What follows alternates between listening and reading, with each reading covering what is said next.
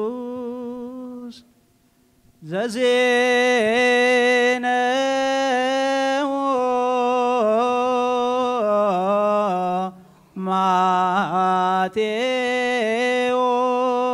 ማቴዎስ ቃለ ወልደ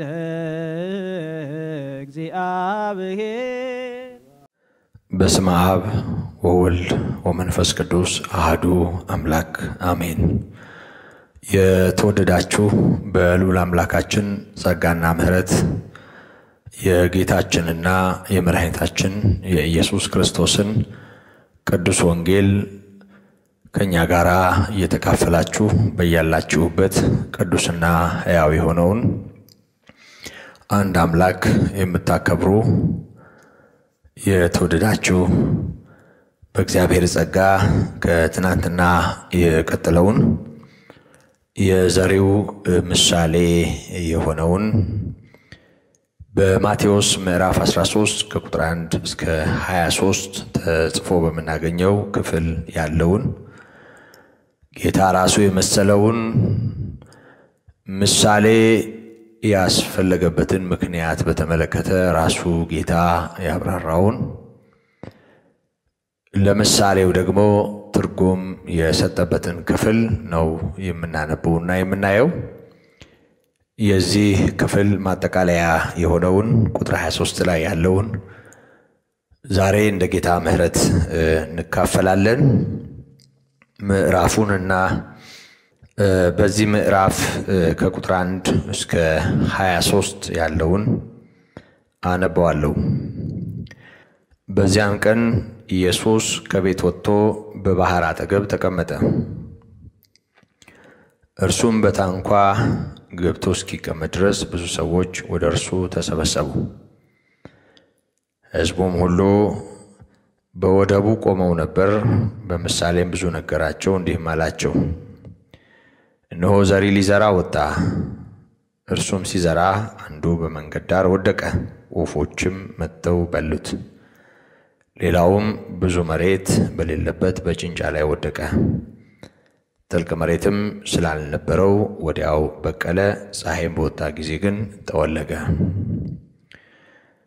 ስርም ስላልነበረው ደረቀ። ሌላውም በእሾህ መካከል ወደቀ። እሾህም ወጣና አነቀው። ሌላውም በመልካም መሬት ወደቀ። አንዱም 100 አንዱም 60 አንዱም 30 ፍሬ ሰጠ። የሚሰማ ጆሮ ያለው ይስማ። ደቀ መዛሙርቱም ቀርበው ስለምን በምሳሌ ትነግራቸዋለህ አሉት። እርሱም መልሶ እንዲህ አላቸው። እናንተ የመንግሥተ ሰማያት ምስጢር ማወቅ ተሰጥቷችኋል፣ ለእነርሱ ግን አልተሰጣቸውም። ላለው ይሰጠዋልና ይበዛለትማል፣ ከሌለው ግን ያው ያለው እንኳ ይወሰድበታል። ስለዚህ እያዩ ስለማያዩ፣ እየሰሙም ስለማይሰሙ፣ ስለማያስተውሉም በምሳሌ እነግራቸዋለሁ። መስማትን ትሰማላችሁና አታስተውሉም፣ ማየትንም ታያላችሁና አትመለከቱም። በዓይናቸው እንዳያዩ፣ በጆሮአቸውም እንዳይሰሙ፣ በልባቸውም እንዳያስተውሉ፣ ተመልሰውም እንዳልፈውሳቸው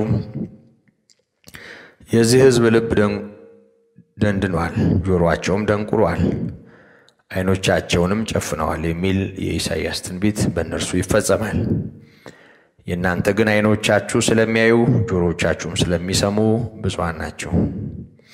እውነት እላችኋለሁ ብዙዎች ነቢያትና ጻድቃን የምታዩትን ሊያዩ ተመኝተው አላዩም፣ የምትሰሙትን ሊሰሙ ተመኝተው አልሰሙም።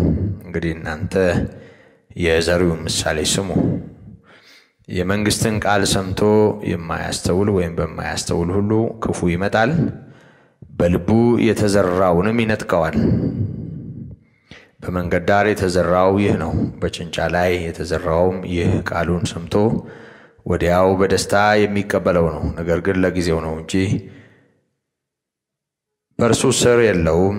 በቃሉ ምክንያት መከራ ወይንም ስደት በሆነ ጊዜ ወዲያው ይሰናከላል።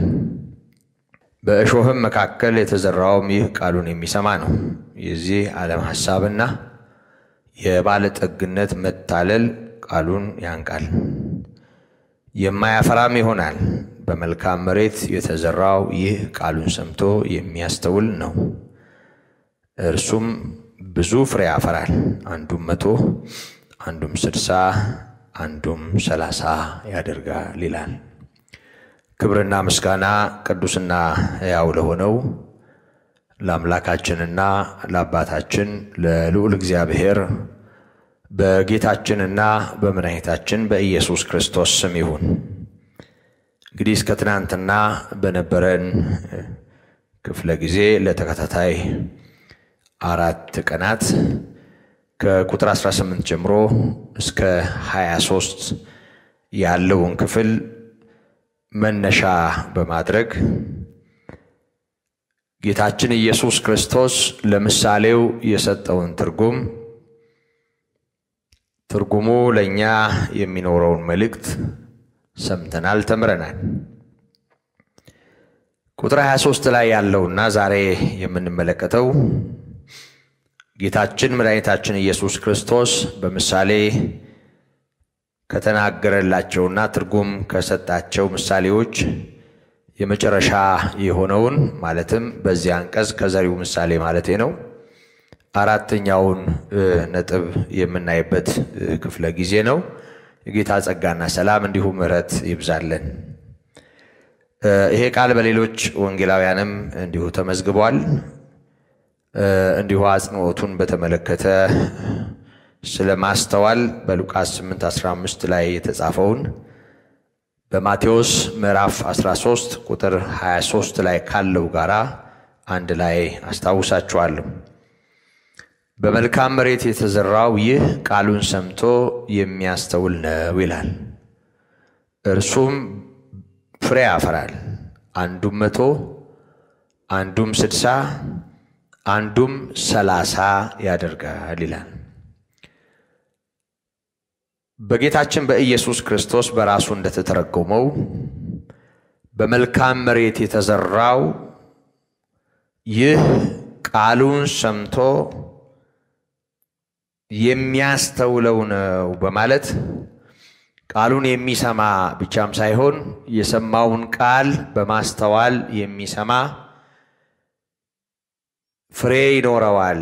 ስለሚያስተውል፣ ስለሚረዳ፣ ስለሚገባው የገባው ሰው ፍሬ፣ ያስተዋለ ሰው ምላሽ ይኖረዋል ነው የሚለን። ብዙ ጊዜ ማስተዋልን ነገርን ከመረዳት ጋር ብቻም ማያያዝ ልክ ላይሆን ይችላል። ነገርን መረዳት ለተረዱትና ለተገነዘቡት ምላሽ መስጠት የሚባል ውጤት እንዳለው የጌታም ትምህርት ያሳየናል። አስፈላጊና በሕይወት እውነት ውስጥ ከምናውቀው በመረጃ ደረጃ ወደኛ ማንነት ከመጣው ከየትኛው መልእክት ጋር ተያይዞ ነገርን የመገንዘብ ወይም ደግሞ የመረዳት ወይም ደግሞ የማስተዋል ክህሎት ባስተዋልነው በዚያ ጉዳይ ምላሽ በመስጠትና በመኖር በፍሬ የሚገለጥ ሕይወት እንዲኖር ያግዛል፣ ያደርጋል። ጌታ እሱን ነው እያለ ያለው። ከመጀመሪያው ምሳሌ ጀምሮ የተነቀፉ ሰዎች መሰረታዊ ችግራቸው አለማስተዋል ነው። የማያስተውል ደግሞ በመንገድ ዳር እንደወደቀ ፍሬ ለለቃሚ የሚመች ከአፈር ጋር እንደማይዋሃድ ፍሬ በወፍ ለተመሰለው ኃይል የሚመች ተለቅሞ የሚወጣ በሌሎች ሐሳብም የሚረገጥ በሌሎች ሐሳብም ተጽዕኖ ውስጥ የሚወድቅ ይሆናል። መንገድ ብሎ የተናገረበት ሁኔታ መንገድ መመላለሻ ስለሆነ በሰው አእምሮ ውስጥ ከሚመላለሱ በሰው ልብ ከሚንቀሳቀሱ ሰው በውስጡ ውስጥ ወዲያና ወዲህ ከሚያመላልሳቸው ሐሳቦች እንዳንዱ ሆኖ የእግዚአብሔር ቃል ወደ ሰው ማንነት ከመጣ አለማስተዋል የሚባል የጌታ ካልሆነው ጋር እኩል የማስተናገድ እኩል የማየት አደጋ ስለሚኖረው ምላሽ የማይሰጥ ሰው በዚህ ጉዳይ ላይ ካለማስተዋሉ ጋር ተያይዞ ምላሽ መስጠት እንደተሳነው ያስረዳል። የሆነ ማስተዋል በፍሬ የተገለጠ ነው። ማስተዋል ነገሮችን የመረዳት መረጃን የማብላላት መረጃን የመገንዘብ አቅም ብቻ አይደለም። ጌታ ኢየሱስ ክርስቶስ ራሱ ነው ይሄንን የተናገረው። ቃሉን መስማት ብቻም ሳይሆን በማስተዋል መቀበልና መስማት ከዛም ደግሞ ማፍራት ይለዋል። በሉቃስ ምዕራፍ 8 ቁጥር 15 ላይ ደግሞ ቃሉን ሰምቶ በመልካም እና በበጎ ልብ የሚቀበሉ ሰዎችን እንደሚያመለክት ይናገራል። በመልካምና በበጎ ልብ ቃሉን ሰምተው የሚጠብቁት ይላል። በመጽናትም ፍሬ የሚያፈሩ ናቸው። አራተኞቹ 30 60 እና 100 ያማረ ፍሬ ብቻም ሳይሆን ያማረ ፍሬ ጤናማ የሆነ ፍሬ ማፍራት የሚችሉቱ የሚሰሙ ብቻም ሳይሆን በመልካምና በበጎ ልብ የሚሰሙ ሰምተውም የሚጠብቁት መጠበቅም እንዲሁ ለጊዜው በስሜት በሰሙት ነገር ዙሪያ ጥቂት ቆይታ ማድረግ ሳይሆን ጸንተው በመኖር የሚያፈሩ መሆናቸውን ይናገራል። በመጽናትም ፍሬ የሚያፈሩ ናቸው ይላል። እንግዲህ ጌታችን መድኃኒታችን ኢየሱስ ክርስቶስ ስለ ፍሬያማነት ብዙ አስተምሯል። ይህም የዘሩ ምሳሌ ከዚህ ጋር የተያያዘ ነው። ፍሬያማነት አንዳንድ ነገሮችን በማከናወን በማድረግ የሚገለጥ ሕይወት ብቻም ሳይሆን ያ መልካም ነገር የሚወጣበት ማንነት መልካም ከመሆኑ ጋር ምክንያቱም ፍሬውንም መልካም ዛፉንም መልካም አድርጉ ተብሎ ተጽፏል። በዛፉና በፍሬው መካከል መለያየት ካለ አደጋ አለ። የበግ ለምድ የለበሰን የሚያስመስል የብርሃን መልአክ እስኪመስሉ ድረስ ራስን መለወጥ በሚል ቋንቋ የተገለጠ ቅዱስ ጳውሎስ ሁለተኛ ቆሮንቶስ ምዕራፍ 11 ላይ እንደተናገረው ለማታለል የሚሆን ለማጭበርበር የሚሆን ጊዜያዊ መንፈሳዊነት የሚመስል አስመሳይነት ያለው ይሆናል። ግን በጤናማው ዓለም ፍሬ የዛፉን ማንነት የሚያስታውቅ ነው። ከዚህ በፊት እንደተማርነው ዛፉን መልካም ፍሬውን መልካም አድርጉ። ዛፍ በፍሬው ይታወቃል። ክፉ ዛፍ መልካም ፍሬ፣ መልካም ዛፍ ክፉ ፍሬ ሊያወጣም አይችልም። ስለዚህ በጎ ከሆነው ማንነት ጋር ይገናኛል ማለት ነው። በተለይ በሉቃስ ወንጌል አጻጻፍ መሰረት ይሄንን ስንረዳውና ስናስተውለው ማስተዋል ይሄንን መረዳት በምን አይነት ሁኔታ እንደተገለጠ ነው የምናየው። በመልካምና በበጎ ልብ ቃሉን ሰምቶ የሚጠብቅ በመጽናትም የሚያፈራ ይለዋል።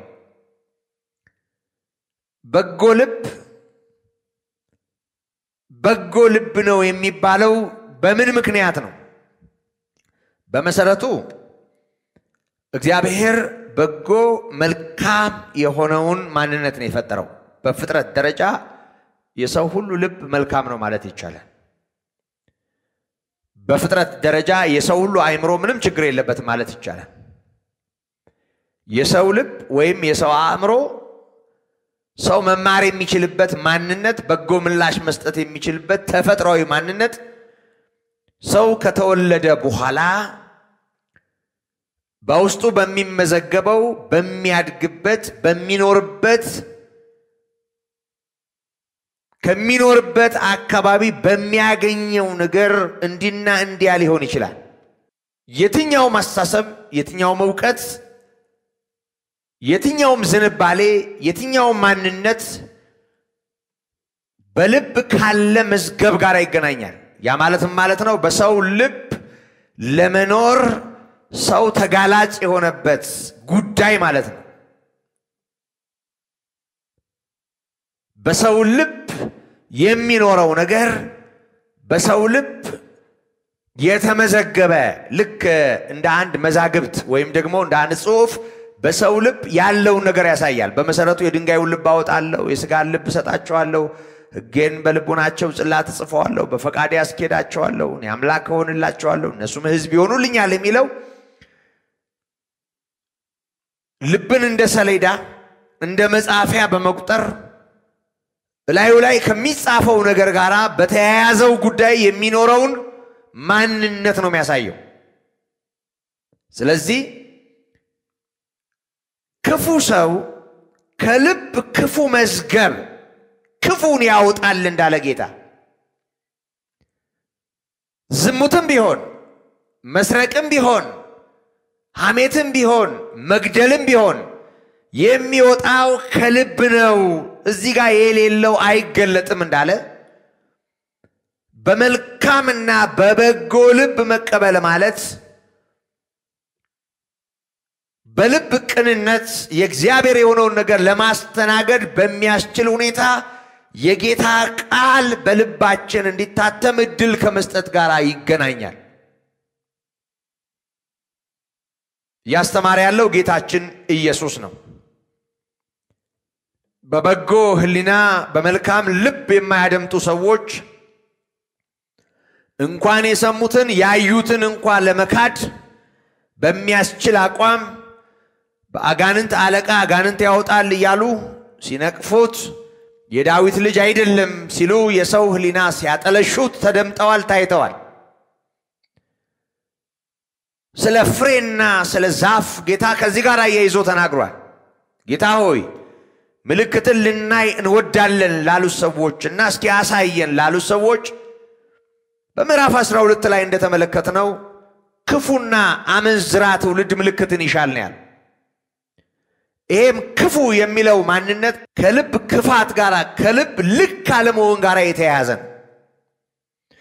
የልብ ልክ አለመሆንና ክፋት ደግሞ በልብ ሰሌዳ ላይ ከተጻፈው ከሚጻፈው ነገር ጋር ይገናኛል እና ሰው ልቡን በእውነት ለእግዚአብሔር ቃል መስጠት ከቻለ የእግዚአብሔር ቃል ሕያው ስለሆነ የሚሰራ ስለሆነ ነፍስና መንፈስን ጅማትና ቅልጥምን እስኪለይ መውጋት ስለሚችል የልብንም ሐሳብ ስለሚመረምር የልብን ሐሳብ መርምሮ ውስጥን በደንብ አድርጎ በርብሮ በውስጥ ያለው ልክ ያልሆነውን ነገር ቆርጦ መጣል ይችላል ሰውን እንደገና በበጎ ህሊና በታጠበ ማንነት እንዲኖር ያስችላል ከዚህ በጎ ማንነት የተነሳ ቃልን ተቀብሎ በማስተዋል የሚሰማ በበጎ ህሊና የሚያደምጥ በማስተዋል በበጎ ህሊና የሰማውን የተቀበለውን የጌታ የሆነውን ቃል ወደ ፍሬያማነት ወደ ተግባራዊ ምላሽ የሚያደርስ ደግሞ ለሆነ ጊዜ ሳይሆን በዚህ በመጽናት የሚያፈራ እንዲህ አይነቱ ፍሬ አለው 30 60 100 ያማረ ፍሬ ብሎ ልክ በአንድ የስንዴ ዘለላ ወይም የገብስ ዘለላ ላይ እንደሚኖሩ ፍሬዎች በእያንዳንዱ እንዲህ ባለ ሁኔታ በበጎ ህሊና በቅንነት የእግዚአብሔርን ቃል በሚሰማ ሰው ልብና ህይወት የሚዘራው የእግዚአብሔር ቃል ፍሬያማ ያንን ማንነት ያደርገዋል ስለዚህ ያፈራል ህይወቱ ፍሬያማ ይሆናል ነው የሚለን እንግዲህ ይሄንን በብዙ የመጽሐፍ ቅዱስ ምክሮችና ሐሳቦች ማደርጀት ወይም ማስፋት እንችላለን ምክንያቱም መጽሐፍ ቅዱሳችን ስለ ፍሬ ብዙ ስለሚነግረን ጌታችን ኢየሱስ ክርስቶስ በዮሐንስ 15 ቁጥር 4 ላይ በእኔ ኑሩ እኔም በእናንተ ባለበት ክፍል እኔ የወይን ግንድ ነኝ በእኔ ያለው የሚያፈራው አብዝቶ እንዲያፈራ አጠራዋለሁ በማለት ፍሬያማነት በጌታ በመኖር ከጌታ ጋር በመጣበቅ ምክንያቱም ፍሬ ያለበት ቅርንጫፍ ከግንድ ጋር ባይያያዝ ለፍሬያማነት የሚያበቃውን አስፈላጊ ነገር ስለማያገኝ ይደርቃል ይወድቃል ለእሳት መቃጠልም ይሆናል የወይን ግንድ ነኝ ያለው ጌታ በእኔ ያለውን የሚያፈራውን አብዝቶ እንዲያፈራ አጠራዋለሁ ይላል እንደ መግረዝ እንደ ማስተካከል ወይን ብዙ ዘለላ እንዲኖረው ይገረዛል እንደ ኮክ አይነት ተክሎች ይገረዛሉ ፍሬያቸው እንዲበዛ በተገረዙ ባፈሩ ቁጥር ግንዱ ለመሸከም እስኪከብደውና ዝቅ እስኪል ድረስ ብዙ ዘለላ ይኖራቸዋል ብዙ ፍሬ ይኖራቸዋል ማጥራት መግረዝ የሚያፈራ የበለጠ እንዲያፈራ አሁን ካፈራው በሚቀጥለው ጊዜ እንዲጨምር የሚያስችል የማጥራት ሂደት ነው የሚያፈራውን አጠራዋለሁ የሚያፈራው የሚያፈራበት ምክንያት ምንድነው የተጣበቀበት ግንድ ነው ለፍሬ የሚያበቃውን ለቅጠሉ የሚሆነውን አስፈላጊውን ነገር በግንዱ በኩል ነው ቅርንጫፍ የሚያገኘው ያ ባይሆን ፍሬ አይኖርም ያ ባይሆን ቅርንጫፍ ይወድቃል ያ ባይሆን ቅጠል ይረግፋል እናንተም በኔ ባትኖሩ አትችሉም ነው ያለው ጌታ ኢየሱስ በኔ መኖር ማለት በሌላ ቋንቋ ምን ማለት ነው ጌታ ያስተማረውን ትምህርት የመከረንን የነገረንን ነገር አሜን በማለት በክርስቶስ መሆን ማለት ነው ራሱ ጌታን እናምነዋለን የሕያው እግዚአብሔር ልጅ ነው እኛን ለማዳን ወደዚህ ዓለም የመጣ ከሰማይ የመጣ መድኃኒት ነው ያስተማረው ትምህርት ደግሞ አለ የመከረን ምክር አለ የሚገራ የሚያርቅ የሚያስተካክል እግዚአብሔርን ደስ የሚያሰኝ የእርሱን የሕይወት መልክ የሚያሳይ ትምህርትም አለው አስተምሯል ጌታ ኢየሱስ ክርስቶስ ስለዚህ በእርሱ መኖር ማለት ጌታ ባስተማረው ትምህርት መኖር ነው ጌታን ከመውደድ ይጀምራል ብትወዱኝ ትእዛዜን ጠብቁ ስለሚል የወደደንን ከመውደድ ይጀምራል በእግዚአብሔር ፍቅር ከመነካት ይጀምራል እግዚአብሔር እሱን በወደደበት ፍቅር እንደወደደን በመረዳት የሚጀምር ሕይወት ነው በግንዱ ላይ መጣበቅ ማለት ክርስቶስን ማመን በክርስቶስ መሆን ማለት ነው በኔ ባትሆኑ አትችሉም እንዳለ በእርሱ እንታመናለን በእርሱ ላይ እንሆናለን ስለዚህ የምናፈራበት የእግዚአብሔር ጸጋ በሕይወታችን ይሰራል የመንፈስ ቅዱስ ኃይል እንድናፈራው እንድንኖረው የሚያግዘን የኑሮ አይነትና የኑሮ መልክ አለ ያንን ነው ፍሬ እያለ ያለው ጌታ በዚህ በዘሪው ምሳሌ ላይ ያለውን የሚያጠቃልል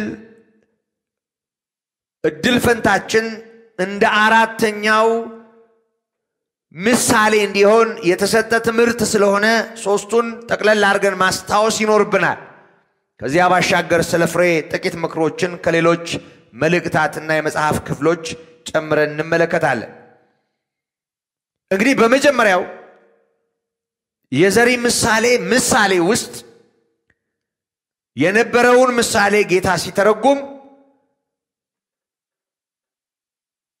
መንገድ ዳር የተዘራ ዘር የተዘራበትን እርሻ በተመለከተ የእግዚአብሔር ቃል የደረሰውን ማንነት ነው የሚያሳየው እሱም ከሰው ልብ ከሰው ሐሳብ ከሰው ማንነት ጋር ይገናኛል የሰው ልብ ስንል የሰውን አእምሮ የሚማር የሚገነዘብ የሚረዳበትን ክፍል የሰውን ፈቃድ ሰው ለእግዚአብሔር ሐሳብ ደግሞ ለሌላው ራሱን የሚያስገዛበትን ክፍል ደግሞ በእውቀትና በፈቃደኝነት ላይ የተመሰረተ ስሜቱን በተመለከተ የሚኖረውን ምላሽ የሚኖረውን ስሜት ማዕከል ያደርጋል። ስለዚህ በዚህ ማንነት ላይ የተዘራው ዘር ፍሬያማ እንዲሆን ዘር ተቀባዩ አካል ማስተዋል ይኖርበታል። ለእግዚአብሔር ነገር የተለየ ትኩረት ያስፈልገዋል። ቅዱሱን የእግዚአብሔር ቃል ለምሳሌ ነው ማነሳው። መጽሐፍ ቅዱስን ከሌሎች መጽሐፍ እንዳንዱ የሚያየው ከሆነ አይጠቀምበትም። የትኛውንም ፍልስፍና የትኛውንም የሰው ሐሳብ ሰማይ ምድር ከተፈጠረበት ቃል ጋራ የሚያነጻጽር ከሆነ አይጠቀምበትም። በትኩረት የማይሰማው ምላሽ ለመስጠት ራሱን የማያስገዛለት ከሆነ አይጠቀምበትም።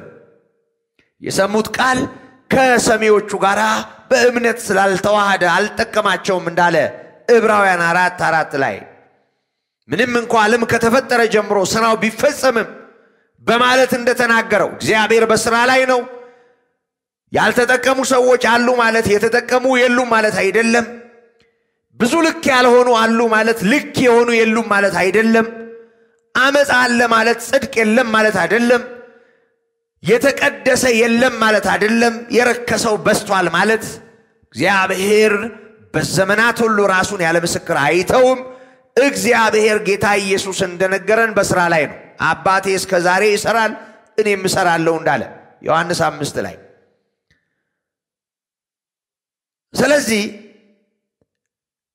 የተሰጣቸውን ዘር በመቀበል ምላሽ እንደሚሰጥ የመሬት አይነት ያ መሬት ያለበት ሁኔታ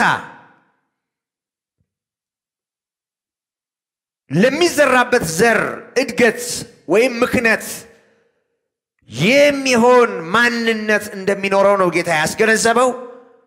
ስለዚህ በመጀመሪያው ምሳሌ ላይ የመጀመሪያው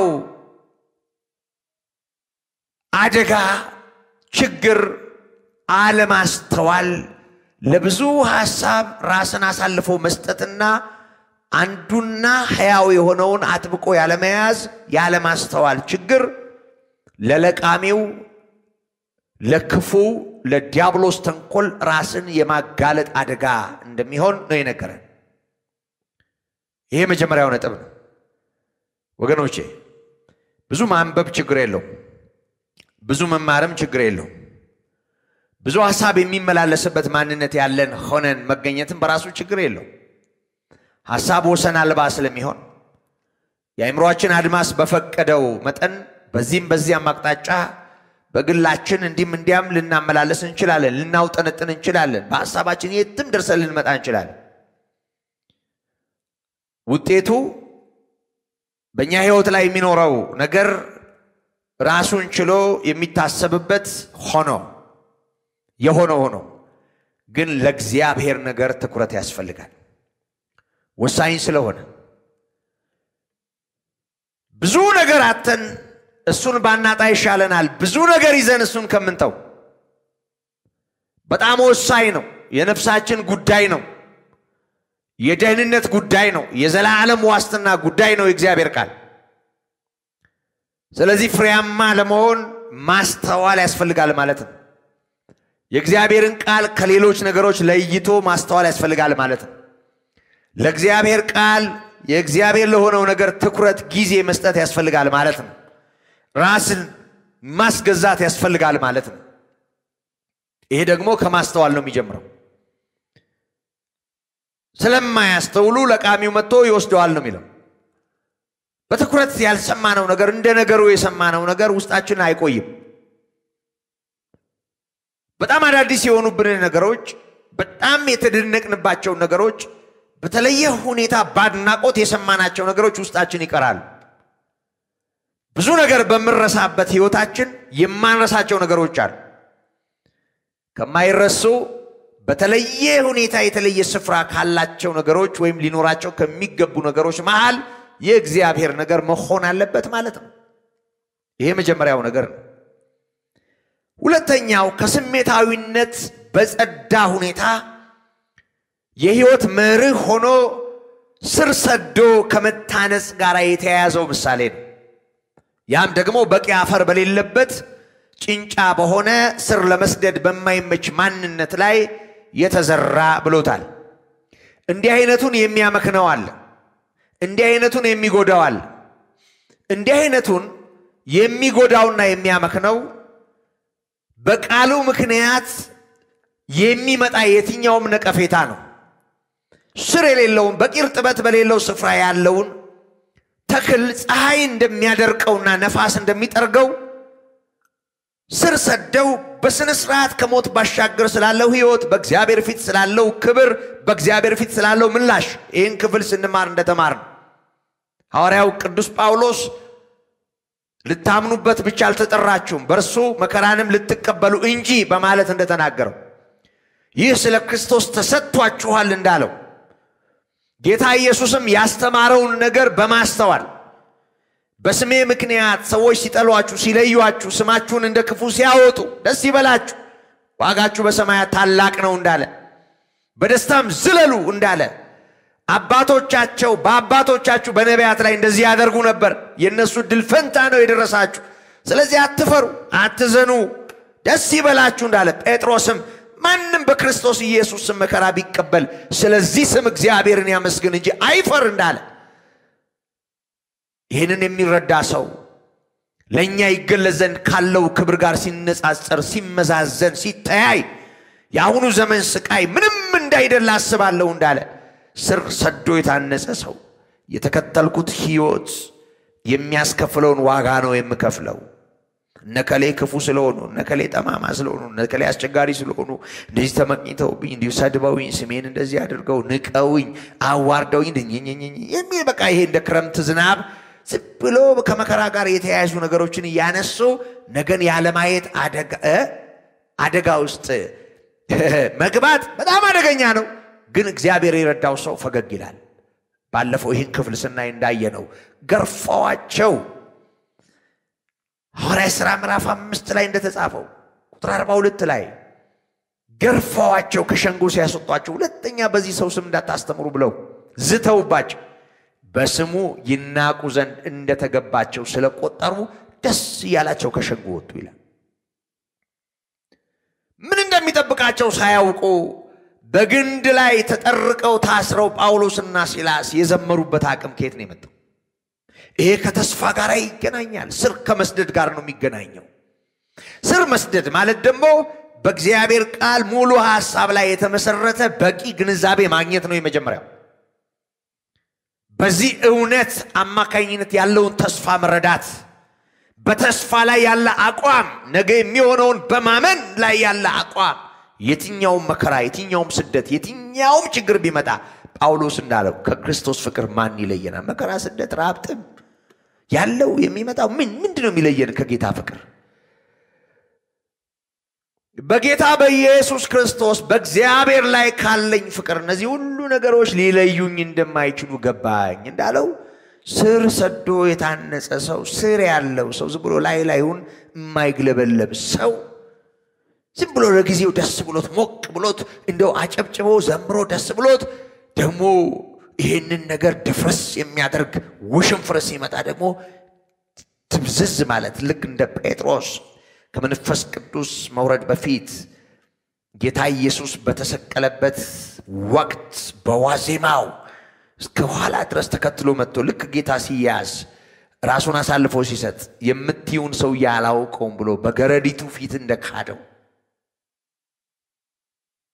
ደስታቸውን ልም የሚያረግ መከራ ሲመጣ ጌታን አላውቀውም ለማለት ክርስቲያን አይደለሁም ለማለት የክርስቶስ አይደለሁም ለማለት የክርስቶስ ከሆኑት ጋር አልተቆጠርኩም ለማለት እኔ እንደነሱ አይደለሁም ለማለት የሚዳዳቸው ቀላል አይደለም እንደዚህ አይነት ሰዎች በየቤተ እምነቱ በየአብያተ ክርስቲያናቱ አሉ ስብከት ሲቀና አገልግሎት ሲሳካ መዝሙር በደንብ በቃ ጥሩ ሲሆን ደስ የሚለው እጁን የሚያውለበልበው የሚዘለው ሁሉ በቃሉ ምክንያት ውሽንፍር ሲመጣ ስር ስለሌለው ዝም ብሎ ላይላዩን ሲዘል ስለሚውል እንዲህ አይነቱን ጠራርጎ እንደ ገለባ ይዞት ይሄዳል ይሄ በጣም አደገኛ ነው ስለዚህ ከአራተኛው ምሳሌ ይሄንን የሚለየው ስር አልባ መሆኑ ነው። ከአራተኛው ምሳሌ የመጀመሪያውን የሚለየው የማያስተውል መሆኑ ነው። ሶስተኛው ነጥብ በኑሮ ሐሳብ በሕይወት ዘመን የምቾት ናፍቆት ህሊናው የተያያዘ ማንነት ጥሩነት ሳያንሰው መልካምነት ሳያንሰው ትላንት እንደተማር ነው ግን ለኑሮ ባለው ትርጉም ለሕይወት ዘመን ተድላ ባለው ትርጉም ከኑሮ ጋራ ከምቾት ጋራ ካለው ሐሳብ ጋራ ተተባትቦ ተያይዞ ተቆላልፎ እንዳሾህ በሚቆጠር ዓለምን የመውደድ አደጋ በአይን አምሮት በስጋትም ክህትና በልዩ ልዩ ምኞት የመታገት አደጋ ውስጥ የወደቀ ከዚህም የተነሳ በኑሮ ሐሳብ ተጠምዶ ለልዩ ልዩ ተድላ እንደ ባሪያ ሆኖ መንፈሳዊ የሆነው ነገር በውስጡ እንዳያፈራ አቅም ያለው ደስታ ያለው እውነቱን ተቀብሎ ለእውነቱ እንቅፋት ሳይሆን ግን የየዕለቱ ነገር የሕይወት ዘመን ሐሳብ አግቶ የሚይዘው ማንነት ነው። ስለዚህ በአራተኛ ደረጃ በመልካምና በበጎ ልብ ቃሉን ተቀብሎ የሚያፈራ በመጽናት የሚያፈራ ከተባለለት የሚለየው ይሄኛው ደግሞ በኑሮ ሐሳብ የተያዘ በሕይወት ዘመን ጉዳይ የታገተ ዘላለማዊን ከማሰብ ይልቅ ምድራዊውና ጊዜያዊው ነገር በቃ የሚያይልበት ሲሰማ ደስ ይለዋል ሲሰማ ምንም ቅሬታ የለበትም ይሰማል ግን ዙሪያው በቃ ጥሩ ላልሆነ ነገር የሚጋብስ ከመሆኑ ጋር ተያይዞ ጥሩ መሆን የሚያቀተው አንዳንዴ ይጋብዛል ማለት አኗኗር ይጋብዛል የሥራ ባህሪ ይጋብዛል የግድ መዋሸት የግድ ማጭበርበር ማታለል የግድ ሰነድ መደለዝ የግድ እንዲያ መደረግ እንዳለበት የሚታሰብባቸው የሥራ መስኮች አሉ። ምንኛ ስራ እኮ ለጽድቅ አይሆንም ይላሉ ሰዎች። እንዲህ አይነቱ ስራ እየሰሩ እኮ ያው ገንዘብ አይገኝም በእውነት ከሆነ ይላሉ ሰዎች። ስለዚህ ካልደባለቁ ካልቀላቀሉ ካልሸራረፉ ካልለዋወሱ ሀብታምም እንደማይኮን ገንዘብም እንደማይገኝ ጠብም እንደማይል የሚያስቡ ሰዎች በጎነት ሳያንሳቸው ያኗኗር ጠባያቸው አግቶ እሾህ ሆኖባቸው ሳያውቁት እንዲታንቀው ይኖራሉ። ውስጣቸው አለ እውነታን የመቀበል ከእውነት ጋር የመስማማት ጥሩ ልብ አለ ግን እሾህ የሆነ ነገር አለ ደግሞ በኑሮ ጠባያቸው ውስጥ ያለ ሾተል እንዲህ አይነቱ ነገር ያግታል መንፈሳዊ የሆነውን ማንነት ይይዛል። እሱን ነው ያለን ያለው። ስለዚህ ወደ አራተኛው ስንመጣ በመልካምና በበጎ ልብ ቃሉን በማስተዋል የሚሰሙና አሁን መልካም በጎ ልብ ማለት ሰሌዳው ጥሩ ነው ማለት ነው። ጥሩ ነገር ይመዘግባል ማለት ነው። በዚህ ሰሌዳ ላይ የእግዚአብሔር የሆነው ነገር ይጻፋል ማለት ነው። በልብ ካለ መዝገብ ነው የሚወጣው እንዳለ ጌታ በልብ ከተጻፈው የተነሳ የሚወጣ ነገር አለ። ያፍሬ ተብሎ ተጠቅሷል። በመጽናት ያፈራል። እንዲህ አይነቱ ማንነት ፍሬው መንፈሳዊ ማንነቱ ሕያው ከመሆኑ በልቡ ጥሩ መዝገብ ከመኖሩ የእግዚአብሔር ቃል በሕይወቱ እንዲሰራ እድል ከመስጠቱ የተነሳ ፍሬው እርሱንም የሚያሳርፍ ለሌላውም ጉዳት ያልሆነ ይሆናል። 30 60 100 ያማረ ፍሬ ማለት በአንድ ዘለላ ላይ እንዳሉ ፍሬዎች የሚቆጠር የተለያየ መጠን ያለው ግን ያማረና መልካም ውጤት አለው ማለት ነው በሌላ ቋንቋ። ስለዚህ ሐዋርያው ቅዱስ ጳውሎስ የመንፈስ ፍሬ በማለት በገላትያ ምዕራፍ 5 ቁጥር 22 ላይ እንደነገረን ሕያው የሆነ መንፈስ ያለው እግዚአብሔር ቃል በልቡ የተዘራበት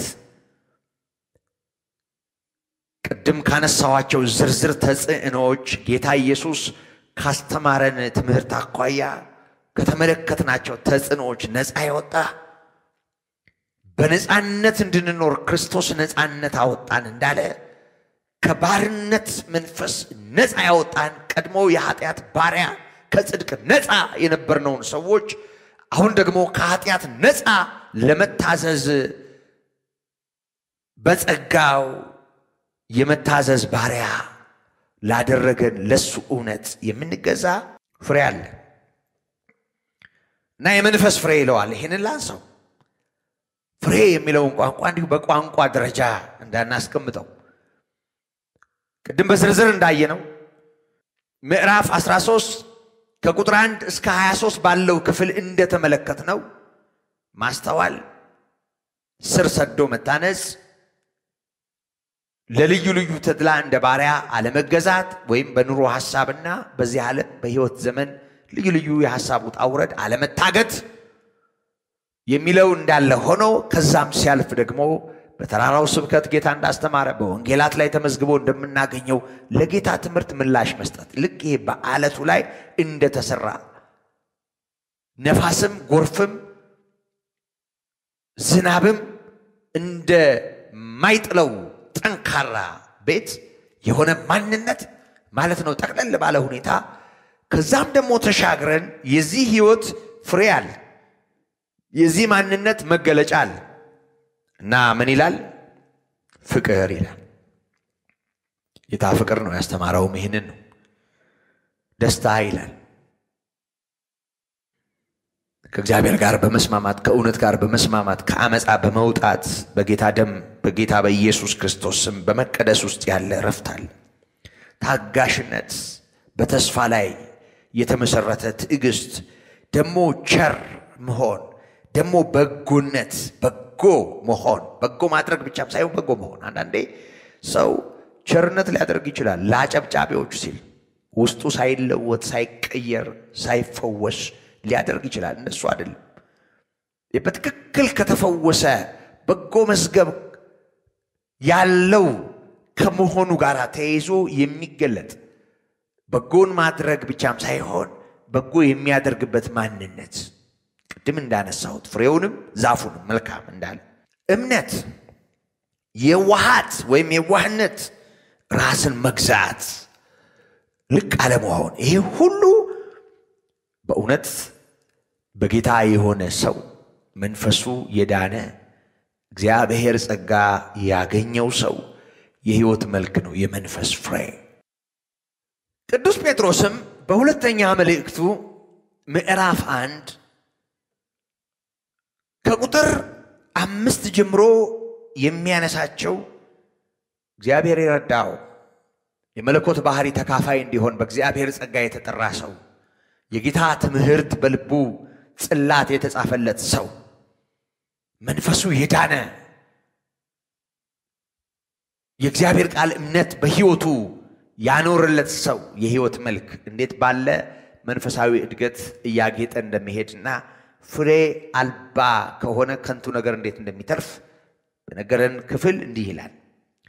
ትጋትን ሁሉ እያሳያችሁ በእምነት በጎነትን ጨምሩ፣ በበጎነትም ዕውቀትን፣ በዕውቀትም ራስን መግዛት፣ ራስንም በመግዛት መጽናትን፣ በመጽናትም እግዚአብሔርን መምሰል፣ እግዚአብሔርንም በመምሰል የወንድማማች መዋደድ፣ በወንድማማች መዋደድ ፍቅርን ጨምሩ።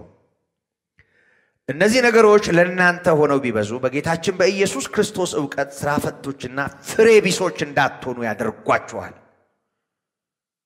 እነዚህ ነገሮች የሌሉት እውር ነውና በቅርብ ያለውን ብቻ ያያል፣ የቀደመውም ኃጢአቱን መንጻት ረስቷል፣ እግዚአብሔር ያደረገለትን ምሕረት ረስቷል። እነዚህ ነገሮች የሌሉት እውር ነው ይላል። መንፈሳዊ እውር ማስተዋል የማይችል ማየት የማይችል ማለት ነው። ትላንትም የሆነለትን ወደፊትም የሚሆንለትን። ስለዚህ ወንድሞች ሆይ መጠራታችሁንና መመረጣችሁን ታጸኑ ዘንድ ከፊት ይልቅ ትጉ። እነዚህን ብታደርጉ ከቶ አትሰናከሉምና እንዲሁ ወደ ዘላለሙ ወደ ጌታችን ወደ መድኃኒታችን ወደ ኢየሱስ ክርስቶስ መንግሥት መግባት በሙላት ይሰጣችኋል። ክብርና ምስጋና ለአምላካችን ይሁን። ስለዚህ እነዚህን ነገሮች ምንም ብታውቁ ያነበባችሁ የሰማችሁ ከዚህ በፊት የተነገራችሁ እንኳን ቢሆን በእናንተ ዘንድ ባለ እውነት ምንም ብትጸኑ ስለነዚህ ዘወትር እንዳሳስባችሁ ቸላለልም ይላል። መንፈሳዊ ዓለም በፍሬ ያልተገለጠ በማስተዋል ያልጸና በትዕግስትም ደግሞ ያልተዋበ ከሆነ ምን ትርጉም አለው?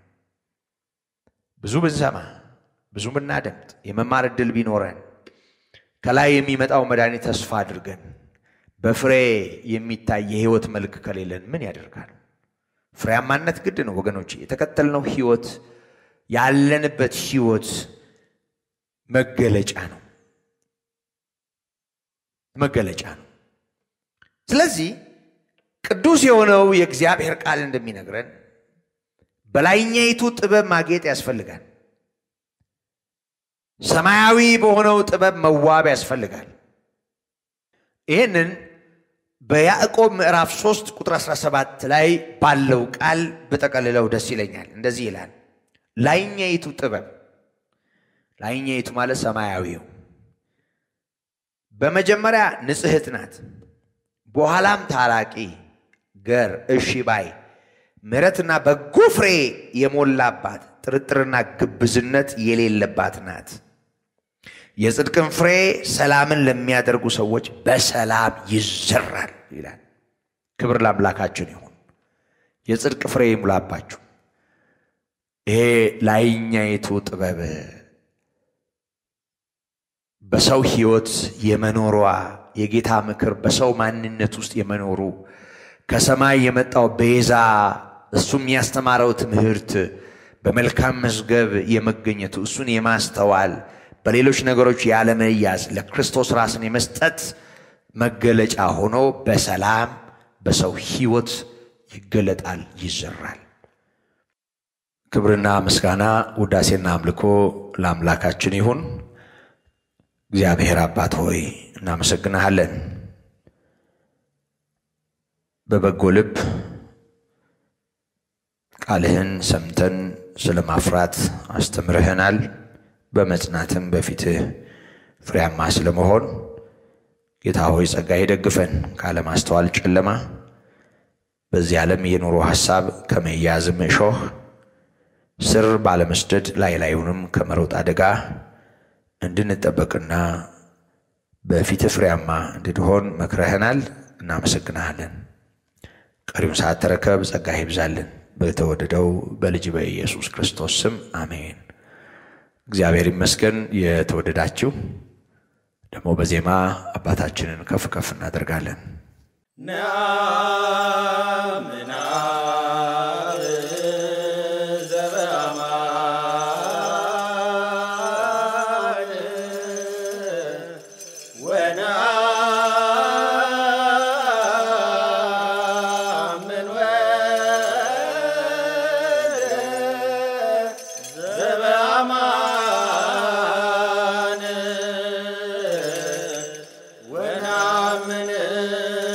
መንፈስ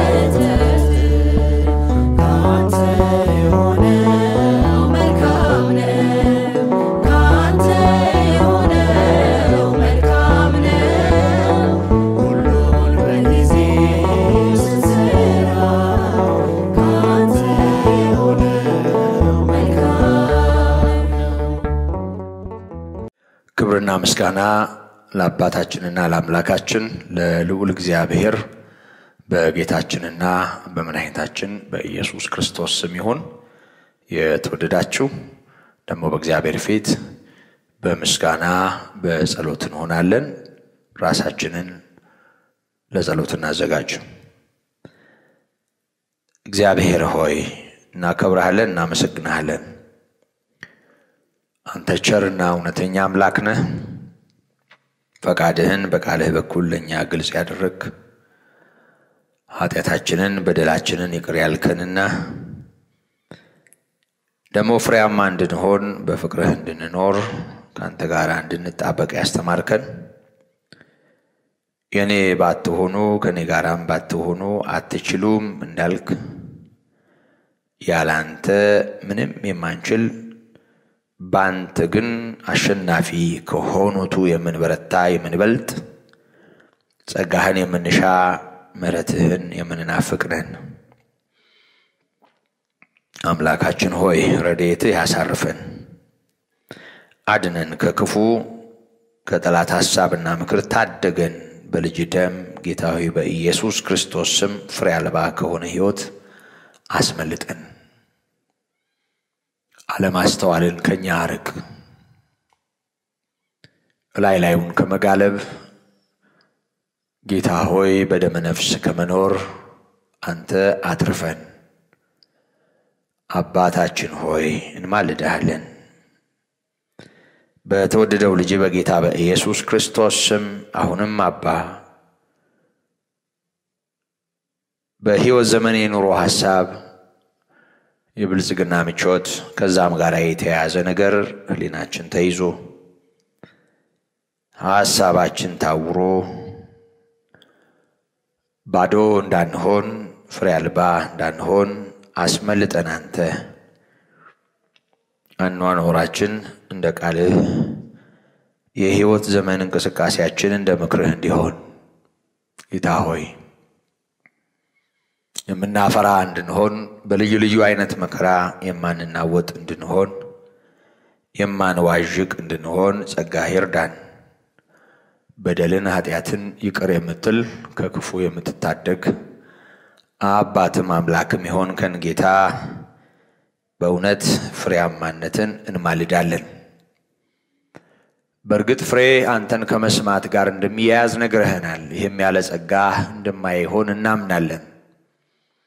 አባት ሆይ ቃልህ በልባችን እንዲታተም ለቃሚው እንዳይለቃቅም እንዳይወስድ ደግሞ ስር ሰደንም እንድንታነጽ ያንተ የሆነውን ምክርና ሐሳብ ሁሉ እንድንረዳ ደሞም ጌታ ሆይ ከጊዜያዊው ከምድራዊው ዘላለማዊውንና ሰማያዊውን እንድናሰላስል በነገር ሁሉ ጌታ ሆይ ይሄን እንድናስብ ይገባናልና ጸጋህ ይርዳን።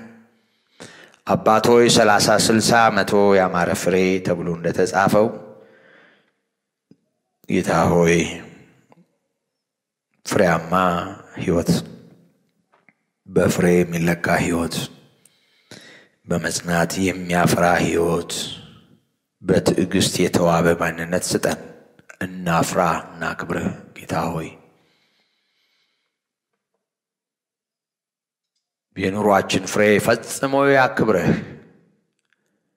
በሕይወታችን የሚታየው ነገር ፈጽሞ ጌታ ሆይ አንተን ይግለጥህ። አንተ በእኛ የመኖርህ እኛም በአንተ የመኖራችን መገለጫ የሆነ የጠራ እግዚአብሔር ሆይ የተዋበ የሚጨምር የሚያድግ ነገር እንዲኖረን እርዳን። ጌታ ሆይ ጸጋ በደገር ሁሉ ይደግፈን። ይህን ስለምታደርግ እናከብርሃለን። ደግሞ ከአብያተ ክርስቲያናት ሁሉ አለማስተዋልን አርቅ። ዓለማዊነትን ስር ሰዶ አለመተከልን ላይላዩ መጋለብን አርቅ። ያንዳንዱ ጌታ ሆይ በመጽናት እንዲያፈራ ስር ሰዶ ጌታ ሆይ አንተን በመውደድ እንዲጣበቅ ጸጋህ ይርዳን። አባት ሆይ ስለሰማህንና ስለተቀበልከን እናመሰግናለን። የተወደዳችሁ ይህንን መልእክት በያላችሁበት እንድትሰሙ እግዚአብሔር እድል የሰጣችሁ ሰዎች በእውነት እግዚአብሔር ለፍሬያማነት በፊቱ ላለ ሞገስ ይህን እድል እንደሰጣችሁ በማስተዋል ክርስቶስ ኢየሱስን በማመን ደግሞ በርሱ በመጽናት ወደሚገኘው ፍሬያማ ሕይወት ደስታ፣ ፍቅር፣ ሰላም፣ በጎነት፣ ቸርነት፣ የዋሃት ወደ ሞላበት ጤናማ ነገር ፊታችሁን ዞር እንድታደርጉ ጋብዛችኋለሁ። ከኔ ጋር አብረን እንጸልይ። ጌታ ኢየሱስ ክርስቶስ የሕይወቴ ጌታ መድኃኒቴ ነህ። አንተ ሕይወቴ እንደሆንክ አምኛለሁ።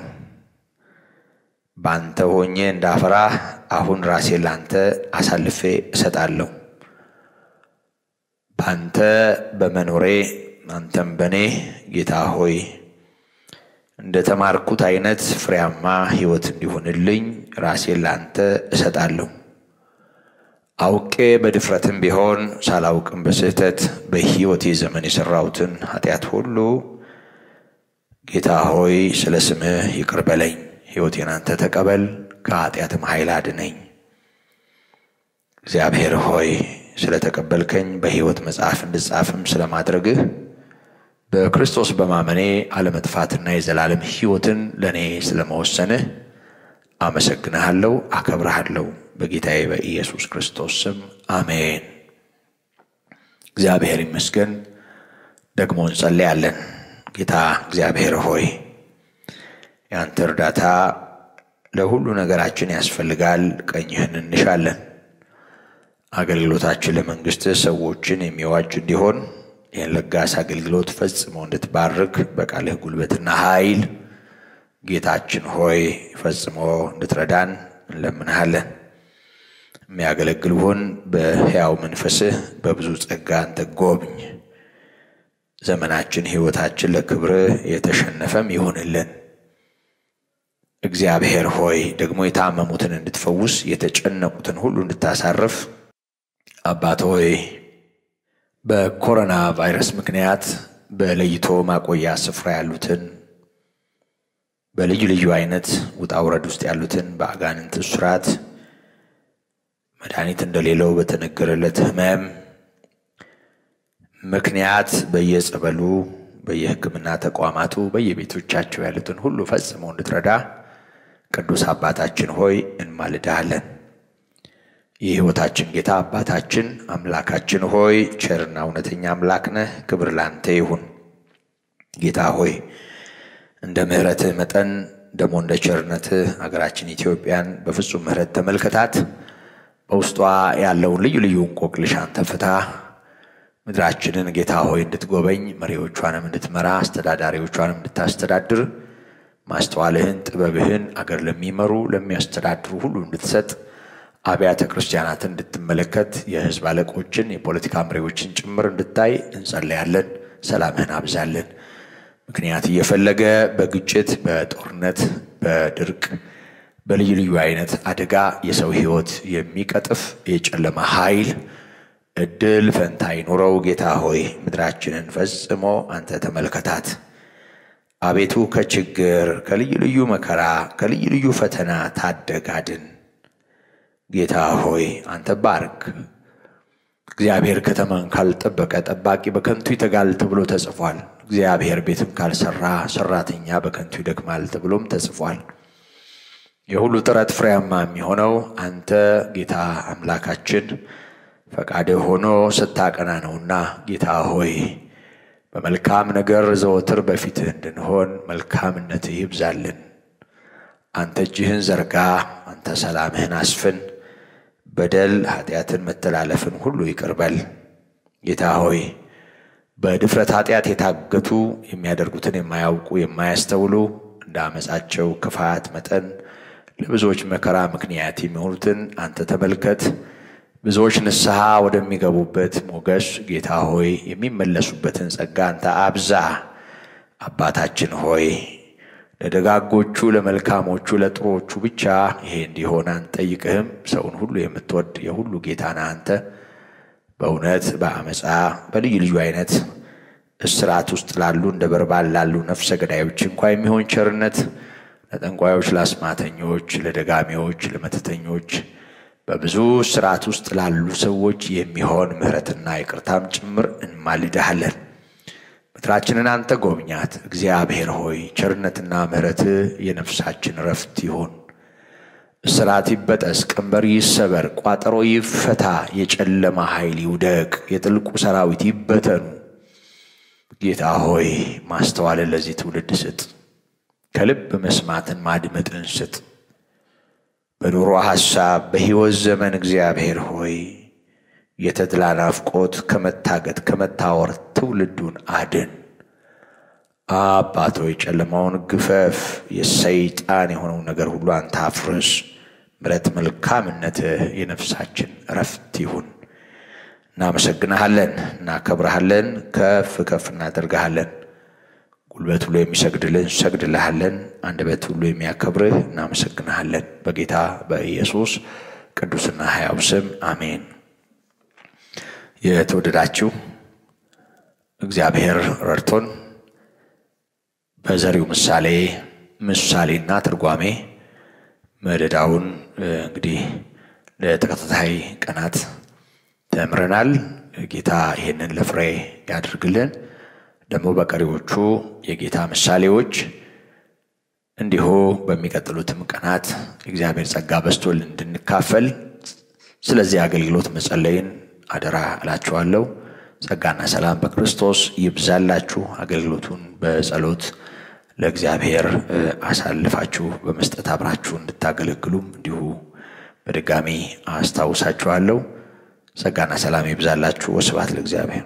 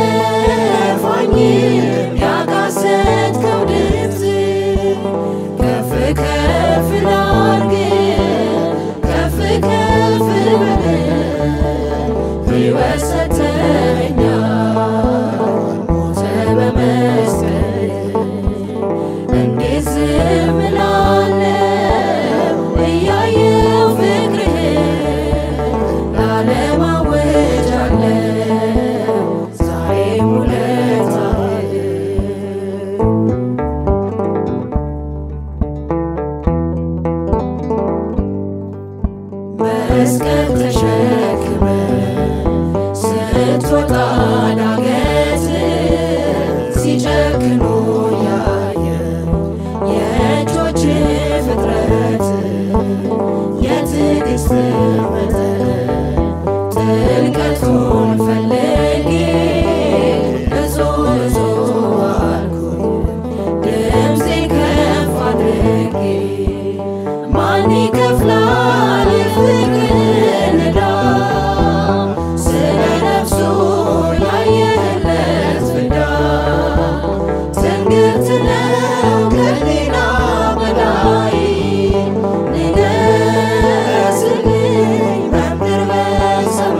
በላይ ንገሥልኝ በምድር በሰማይ ከፍ ከፍ ላርግ ከፍ ከፍ በል ሕይወት ሰጥተኸኛል ሞተ በመስቀል እንዴት ዝም እላለሁ እያየሁ ፍቅርህን ለዓለም አውጃለሁ ዛሬም ውለታህን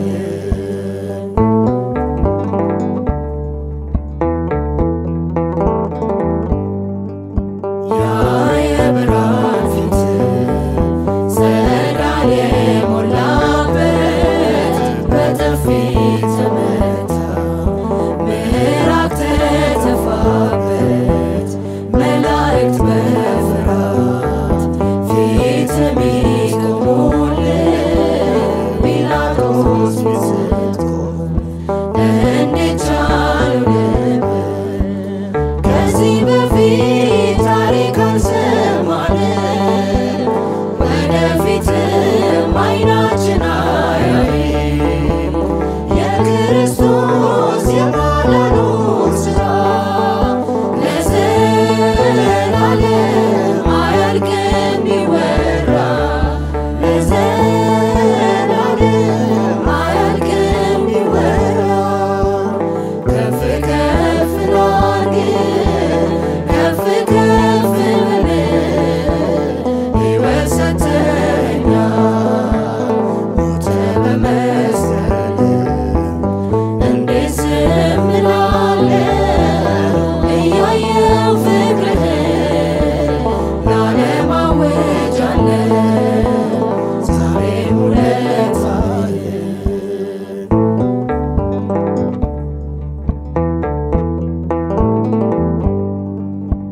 እረኞች ሚያደንቁ እረኛ ነህ አንተ በለምለም ማኅተም ሰማይ ተከፈተ ከጠቢባን ጥበብ ማስተዋል በላይ ነህ እርቃንህን ሆነ ጌታዬ ታምራለህ ማን ይከፍላል የፍቅርህን ዕዳ ስለ ነፍሱ ላየህለት ፍዳ ትንግርት ነው ከሌላ በላይ ንገሥልኝ በምድር በሰማይ ንገሥልኝ በምድር በሰማይ ከፍ ከፍ ላርግ ከፍ ከፍ በል ሕይወት ሰጥተኸኛል